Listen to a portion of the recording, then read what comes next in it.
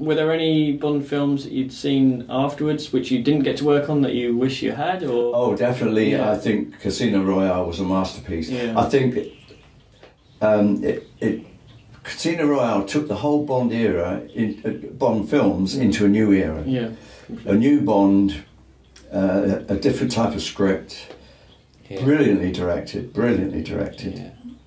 I couldn't fault it, really. I thought we were on the start now of a fantastic new series, but in fact it didn't work out like that, of course. It's a shame. You're talking literally right after our thoughts, exactly the same. Casino Royale, we both love it. It's probably the best, or at least one of the best. It's amazing. Craig is amazing in it. The story is amazing.